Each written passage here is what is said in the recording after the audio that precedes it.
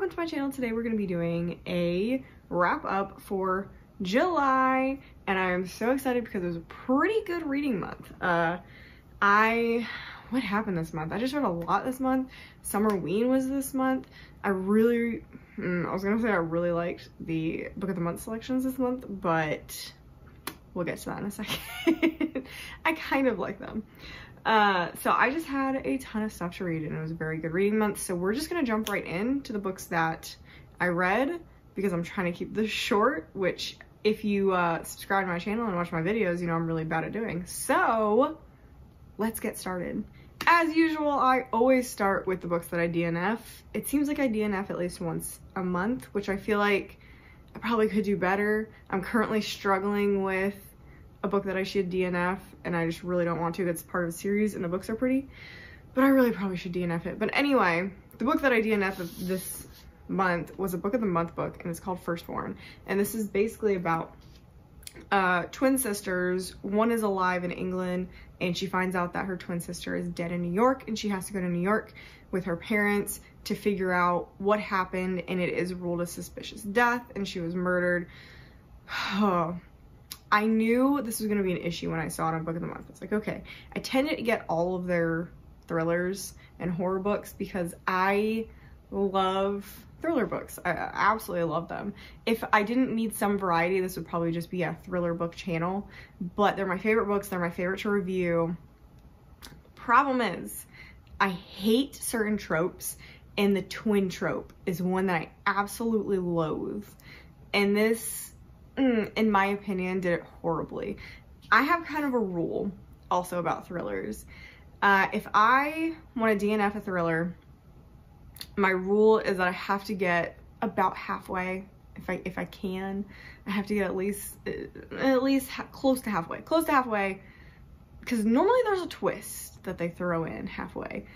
This one I really didn't notice anything. And then my other rule, and what I tend to do, is when I DNF a thriller, I go to the end to see if I had any inkling about what was going on, if I DNF'd it for a good reason. And one of my rules about thrillers being good thrillers is if you get halfway through the book and you skip forward to the end and you see who did it or what's going on and you understand who it is, etc., and what's going on, it's a good thriller. It kept you confused the whole time, but it had who did it, etc. in it. I had no clue what was going on at the end. Apparently this book is so I'm glad I DNF'd it because I did guess the twist. It's a twin book, you can guess the twist. It's the same in every twin book. And I didn't really understand what the heck was going on at the end because it goes super weird. So I'm really glad I DNF'd this. I had no interest in this. Unfortunately, it was a book of the month pick and that makes me sad. I like when I like their books, but this is my DNF. This is not for me. Next, I'm going to be talking about the books that I read Kindle/audio, and we're going to start with the series Say I Love You, which is a manga that I saw the anime for. Absolutely loved it. Realized that the manga was on Kindle Unlimited, so I went ahead and I think it's 1 through 13 is on Kindle Unlimited and then 14 through 16 isn't. So I think I read volumes 1 through 10. I didn't really check. I didn't write it down because it's basically just the anime recopied and it was just for my enjoyment. So I just didn't even write them down. I think they're on my Goodreads though. But wow, that was interesting. So basically Say I Love You, I'll pop up the first volume right here, is a manga that involves kind of a loner girl and very popular boy. It's a very big trope in manga and anime. And obviously he falls head over heels for her. She's kind of weird and he likes the weirdness and how she's not all over him and whatever. So anyway, they get together and it's basically the story about them together for 16 volumes. And it is a finished, a little bit older manga. So if you do want to read a manga, that one's cute. I was not expecting it to be as sexually explicit as it was. There was some nudity in it and I was like, oh my gosh, I wasn't expecting this because the anime is very, very cutesy, etc. So when the manga threw in some of these nude portions, I was like, what is happening? What is happening? So just be aware if you decide to pick that one up. 90% of the time it's cute boy meets girl kind of thing, and then maybe 99% of the time it's cute stuff. And then 1% of the time it's just weird nude scenes. I'm like, where did this come from? But it's cute. I like all those. And it made me want to rewatch the anime. The other book that I read non-traditionally was, I'm so proud of myself, I actually finished an Audible. I finished an audiobook, and it was The Island by Adrian McKinty. And I gave this a 3.75 stars. And this was a wild story about a family that goes to Australia to be with the dad while he goes to some sort of doctor's conference, and the new wife and the husband's children decide to tag along, and they decide that they want to go see koalas and wildlife in Australia, take a whole day off together, go off to a private island that's run kind of by the locals on the island, and they get into some sort of trouble where they have to start running for their lives. It is a wild ride, and it was definitely a really fun audiobook. If you want a fun, quick audiobook, highly recommend this one. Really loved the narrator. She was great. It's definitely for people who like chase thriller. Like, there's no real like mysteries going on. It's this is happening, they're trying to people are trying to attack them, kill them, they're running away for their lives. So it's like survival chase kind of thriller, if that's what you're into. All right, we are to the physical books, which is super exciting because I read quite a bit this month, and a few of them were like books that I had not on like my back, like kind of on my backlist. And we're gonna start with The Sanatorium, and this one was like definitely on my backlist. I picked this up and I was so excited to read it. And when I picked this up, I was in a huge reading slump, especially from thrillers. When I picked this up, I didn't want to read any thrillers because I think I had just read like One by One by Ruth Ware. I had read a bunch of Shiver. That was another one, I think by like Allie Reynolds. I don't know. But I read a bunch that were all along the same storyline, and I read like the first chapter of this, and it also happens like on a snowy cliffside thing, and I was like, there's only so many snowy locked room mysteries that I can read at a time. So I finally got around to this, and it's funny because the reason I got around to this is because we went to my mother-in-law for 4th of July, and I saw this on her shelf. I didn't even bring this with me. I saw this paperback on my shelf, and I was like, paperback kind of seems fun to read. I'm gonna read the paperback. So I read the paperback. For some reason, wouldn't read the hardback, read the paperback. So I guess I should hold this one up, but this is my copy, and I just bought the second book because I was like, oh, this is a series. I didn't realize this was a series. So I have the hardback of The Retreat by Sarah Pierce upstairs. So I'm gonna give this back to my mother-in-law and keep this copy since it matches my new copy.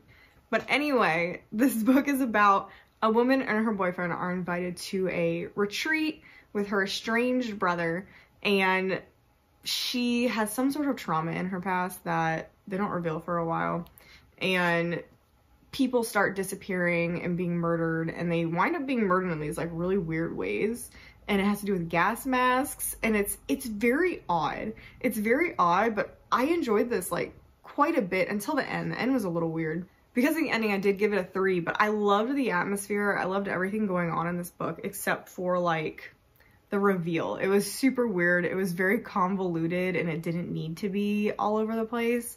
So I'm still excited though to read the second book because it has like a cliffhanger at the end of it, or like a continuation, like, oh, she thinks she's out of danger, but this is what's going on. So there's like a weird kind of thing with her family going on, and you don't, like, there's a lot of information that's given to you in this book about her family and her brother and what's going on, and you do not resolve it. So I read it thinking this was a standalone because most thrillers are. I only know of like cozy mysteries really that become thrillers, or like James Patterson books, those types of thrillers. I did not think this was one of those types of thrillers. So when it finished and all these things were left unanswered, and there was a moment of like, oh, something's happening to the main character, I was like, what is happening? And so that's when The Retreat came out. But I still think it was fun. I gave it a 3, but I loved the reading experience, and I'm excited to pick up the next book. The next book that I read, I feel like everybody in the entire world read it, and I have a book review out for it. It is The House Across the Lake by Riley Sager. And anyone who knows on this channel knows that I am a huge fan of Riley Sager. I like all the books people think are trash. I don't care. I like his books. He could throw werewolves into books and I'm probably gonna read it and like it. And the only one that I didn't like was Lock Every Room, or Lock Every Door, and I think I still gave it like a 3.5. So I love his books. I loved Survive the Night. Don't at me. I liked this book. Survive the Night and this book, I think I gave 4s, not 5s. But I didn't realize how many people were like spoiled for the big spoiler in this. I was not. I lived in utter ignorance while I read this book. I had no idea what was going on. So when the twist happened, I was like, like I was legitimately so surprised that it made the reading experience so much fun. My husband was literally sitting in the room next to me when I got to the part where like the plot's explained and what's happening, and I gasped. I literally gasped while reading this book, and he's like, "Are you okay?" And I'm like, "No." No, I'm not okay. So this book is about a woman who is an ex-celebrity, and her husband died like a year ago at the lake, and she basically went downhill and started drinking a bunch, and her mom, to avoid embarrassment in the family, has sent her to their cabin in the woods on this secluded lake, house across the lake, and there's like 5 other cabins or houses around this lake, and she knows everybody since she was a kid because no one leaves this area except the new neighbors that live directly across the lake from her in like the big house. And it's very Disturbia, Woman in the Window, Secret Window. It's very I'm watching you and I'm seeing what's going on, but no one believes me what's going on. And I just had so much fun reading it. It was one of those just like, what is it, pop thrillers or whatever they're called, popcorn thrillers. I loved it. I thought it was so much fun. I think this would make a very, actually no, I was gonna say this would make a very interesting movie. I would not make this into a movie. I don't know. I don't know how you would do that, but I loved it. I thought it was so much fun. That's all I gotta say about it. I thought it was fun. The next book that I read this month was Luminous, which is a book that I've had on my list for a while. And this was a shocker. This actually, like, I wasn't super excited about the premise of this one. It's about a girl who has, who lives in a world where magic is kind of, people don't really like it. And if they do have it, they normally are contracted under like the main mage or whatever, and he controls your whole life and tells you what to do, etc. And her power is glowing. She glows. She's luminous. And she basically gets caught up in all the drama of the kingdom, and you find out stuff about her powers, obviously. And the main antagonist controls darkness or nothingness. And I was gonna do a book review about this, but I didn't think enough people would be interested in it, so I just decided to talk about it in the wrap-up. This is Shadow and Bone fanfiction. Main character is exactly like Shadow and Bone main character. The Darkling is literally in this book, pretty much. Is pretty much in this book. But you like him a little less in this one. Like, there's still the vibes, but you like him less in this. Like, there's not, like, I was all 100% the Darkling. Love the Darkling. This guy creeped me out a little bit. So, if you want a more creepy the Darkling with less romantic interest between the main character and him, this is definitely good.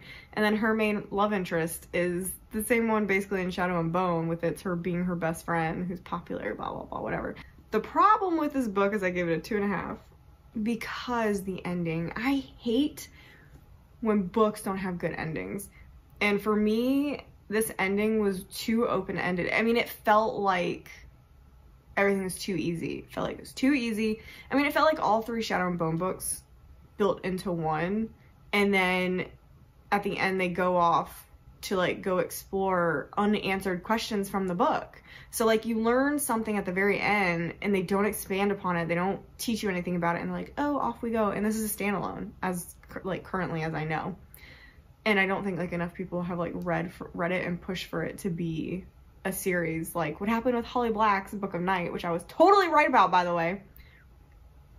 If you haven't seen my Book of Night, what is it called, review or blog, whatever, you need to watch that, because I I told everybody in that review that it's gonna be a series. It's gonna be a series, and guess what? Goodreads just changed its little title to Book of Night, Book 1. So guess what? It's gonna be a series. And I just want to say I told you so to those people who didn't believe me. Anyway, I'm not even supposed to talk about that book in here. This is why my wrap-ups are so long. Anyway, I gave this 2.5 because the ending was kind of crap. But the rest of the book was really fun, and it was really quick read. It's a very short book. I'm sad it wasn't a little better, but I enjoyed the journey, and I'm gonna remember it fondly. The next books that I read were technically rereads. And I've talked about this book, I feel like, plenty of times, but it's Lore Olympus. Lore Olympus Volume 1, I reread it because Lore Olympus Volume 2, look at that cover, just came out. And technically I've read both of them multiple times. So Lore Olympus Volume 1, I've read probably 2 or 3 times now, plus I read the webtoon, whatever that app is. But I read it on webtoon, picked up the copy. It was a little different. If you read the webtoon and don't think you want to read this, they are a little bit different. Lore Olympus is a Hades and Persephone retelling where basically everything takes place in Olympus and the underworld, and it's really cool because the artwork is just absolutely stunning. I mean, it's beautiful, and I love the colors because the colors represent things in this world. As you can tell by the front, it's so representative of everything, and it's just, oh, it's so beautiful. And it's just their love story, a take on this author's love story of them, because it's about the same everywhere. Persephone is under the thumb of her mom, Hades comes along, swoops her off her feet, etc. That's basically the story. This takes a much deeper approach to it. If you have not read these, trigger warning for sexual assault. It's about healing, and it's meant to highlight that sexual assault can look different than what movies and stuff portray it as. There's just a scene where I just cry every time. Every single time I read this, I cry because it's so sad. And then but yeah, trigger warning for sexual assault, but it's done in such a way that it's I don't know how to describe it other than it's just, she does it so well that it's gonna make you sad and it's gonna upset you, but the point is to heal from it as the book goes on and as like the volumes go on. It's not brushed under the rug. It's a highlight of the book, and I don't know how to talk about other than that. I don't know how to talk about other than giving stuff away. So I'm just gonna say that if you do struggle with sexual assault storylines, it is in here, but it's done in a way that is much more sensitive, in my opinion, than a lot of books. It is so sensitive, and it's she just does it so well. Like, she understands how to write those types of storylines. Volume 2 came out. Technically, I've already read it because I read it on Webtoon. Yet again, it's just out. I mean, look how beautiful. It's just so pretty. And as I said before, sexual assault themes still run through this. Like, you have to read Volume 1 to read Volume 2, or you're not gonna have any clue what's going on. But it's a beautiful book. It's a beautiful story. There are so many beautiful, amazing side characters in these books that I cannot recommend these enough. I absolutely adore these books, and I'll probably reread them again before Volume 3 comes out. And even though I've read Volume 3, because I think through Volume 3 and maybe into Volume 4 is out on Webtoon, right? Or webcomics, Webtoon, whatever. But I have to have physical copies because they're stunning. They're stunning. They're so romantic. They're so hopeful and heartbreaking. And I just love Persephone. I love Persephone so much. I love her, and I love her friends so much. So I love these books. These are obviously 5-star reads for me. They're wonderful. Cannot wait for the next one to come out. Again, even though I've read it. The next 2 books that I read were, again, this is like a backlist month. And they are The Merciful Crow and its duology companion, The Faithless Hawk. I love these covers. I've had this book for forever, and I was able to get this one, I think, on Book Outlet. Yeah, little mark, Book Outlet. And this was a fun series. It put me in a little bit of a reading slump. There are factions, or whatever, castes, something like that. And we're following a girl who is in the lowest caste, they have no rights, and they are crows, and they are the ones who actually deal with the plague. So the plague is running rampant through the cities, and the crows are the only ones who don't get sick. And it's their like power to be able to go in, take the bodies out, and burn them, and they're basically paid for that job. That's how they live. But they're seen as scum, they're seen as rats, they're seen as, if crows come calling, it's bad news. And people just don't get that this is a part of life. Death is a part of life. You need people to take care of it. That doesn't make them bad people. It makes them people who are taking care of your town because you can't. So I get so mad reading part of this. But they basically just follow the same thing. Like, you learn a lot of stuff. There's a chosen one tropes and a lot of stuff going on. It does get a little weird. They do get interesting, and there's like deity magic, and I was a little confused towards the end of the book what was going on, but they were fun. Anyway, I think I gave these, yeah, I gave Merciful Crow a 4, and I gave Faithless Hawk a 3.5. So they were still really fun. I don't think they were the books I wanted to read at the time. Highly recommend this. Again, think I would have liked them if I read them at a different time. All right, now we're going into the Summerween era, so I'm very, very briefly going to touch on these because if you want to know more, I have reading vlogs for Summerween that you should go check out. Summerween that you should go check out. But the first book that I read for Summerween was None Shall Sleep. I hate this cover. I talked about it in the reading vlog too. I hate this cover, but it's basically about a girl who was almost killed by a serial killer, and it makes her kind of a little more adept to talk to serial killers and get inside their minds because she understands it more. So she is recruited by the FBI as well as this other guy to go talk to teenage serial killers, and they get themselves involved with a current case that may be related to one of their teenage serial killers that they have to talk to. This was such a fun book. So much fun. Really love this book. Wish the cover looked different because I cannot stand this cover. And it takes place in like the 80s. And it's so good. I had so much fun reading this. It was pretty thrilling. It was very like psychological thriller-esque, and it was fun. It was fun. I did give it a 3.75 because I wished it had been more about the interviews. Like, I was expecting more Mindhunter, and it was more, we barely talked to a couple of teenage serial killers, and then we focus on the one in the current case. So I kind of wished it had been more Mindhunter was my biggest qualm with it. But it was fun. Highly recommend this one. The other book that I read for Summerween, which was a huge surprise because a lot of people don't like this book, was The Counselors. And actually, this was my first attempt at tabbing, and I loved this book so much.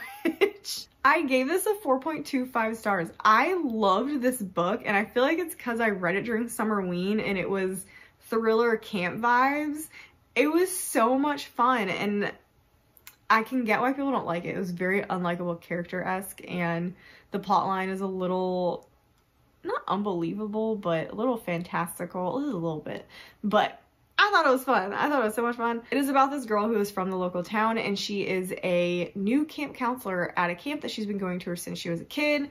And it's rich people camp, but she's allowed to go because her parents are instructors at the camp. So she gets to go for free, but she's like the townie of the group. But she's treated like one of them. They treat her great. I was very happy it didn't go like the bullying route. Actually, the people who bully her are the people from town. But anyway, she has two best friends that go to the camp with her, and they're also both going to be counselors this year, and they're all super excited, except our main character is hiding a secret that happened during the school year that she hasn't told her friends, and it's leaving a cloud over her and is related to a sudden murder / death that takes place in the camp. So I love this book. I thought it was fun.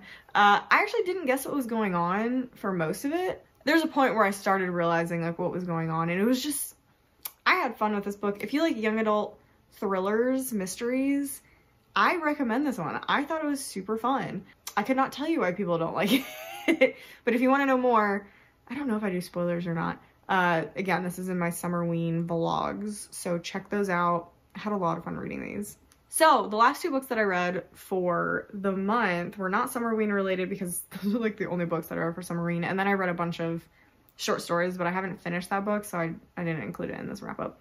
But my last 2 books, and I feel like this always happens, are my book of the month books. The reason why they're last normally is I'll read 1 or 2 at the beginning of the month and then I'll put them off. But one of my goals of the year is to finish the book of the month books that I buy in the month that I buy them. So one of the last books that I read, and one of my favorite for the month was, and again, another huge surprise, The Bodyguard by Catherine Center.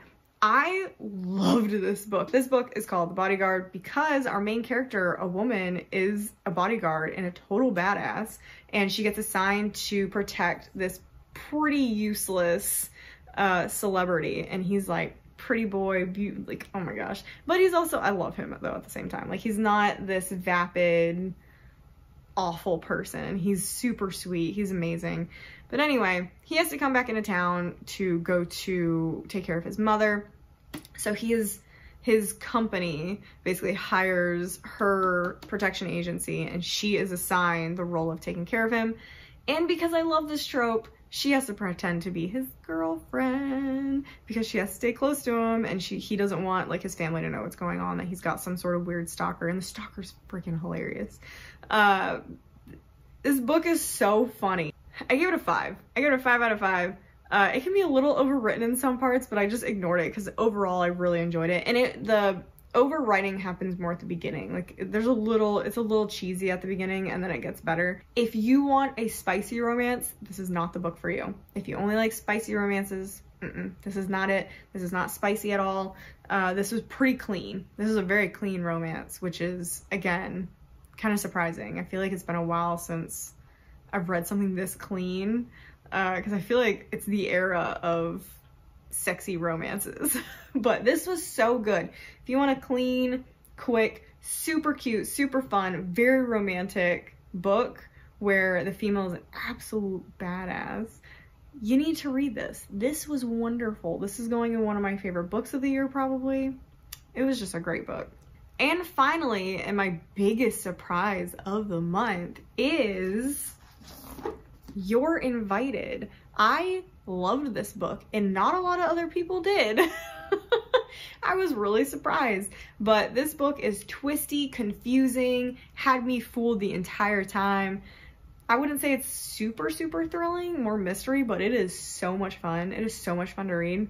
And it's basically, we follow our main character who seems a little bit off, and she decides that she needs to stop the wedding of her ex-best friend and ex-boyfriend that is going to take place in 3 months, and she gets invited.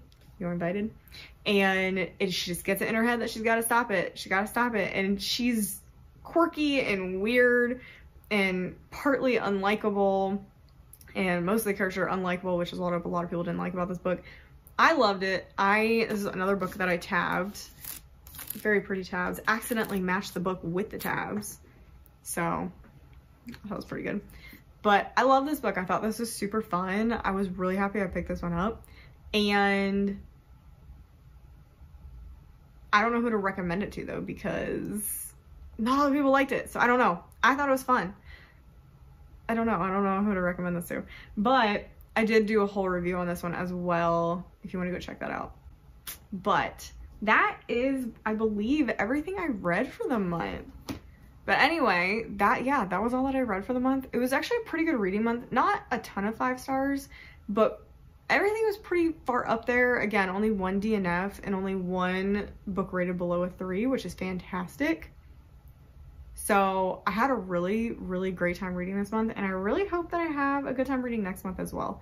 And I think I'm gonna try doing a TBR for this month, but we'll see how that goes. So that was my wrap up for July. Let me know what you guys thought about the books, what you thought about my ratings for the books.